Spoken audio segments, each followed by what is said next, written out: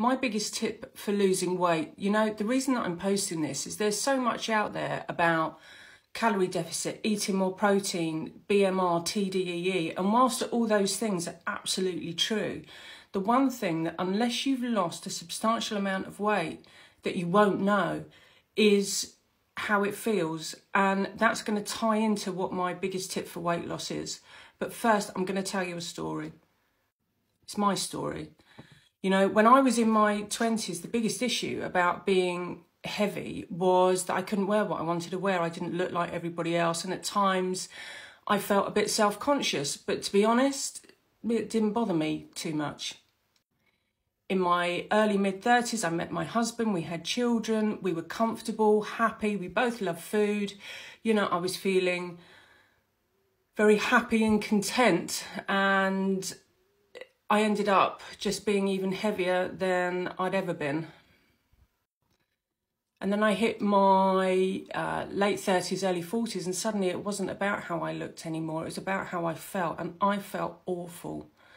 I felt ill, I was in pain, and you know what? Things were starting to go wrong with my body, and that is just what happens when you're significantly overweight for long periods of time.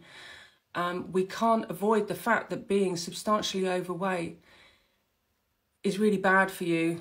And dare I say, you know, it's becoming one of the biggest killers out there. So then it was a case of, and this is what I battled with all of my adult life really, you know, but I love food. How can I lose weight if I love food? And the thing was, I gave myself a complete reality check. You know, I was going to have total joint replacement surgery, which was absolutely in part due to my weight.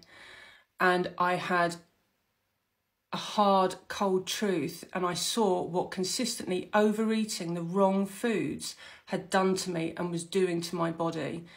And actually, I was getting nothing back from it apart from a world of pain.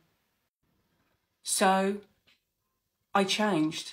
And my biggest tip for losing weight is 99% mental. You are no different to me. I have got there's nothing special about me. I've got no superpower with willpower or motivation. I am a normal middle-aged woman who lost a lot of weight, and because I committed to the process, because I was honest with myself about the damage that I was doing to my body. And the thing that nobody else can tell you unless they've been heavy, my God, it's worth it. It is so, so worth it. Do it.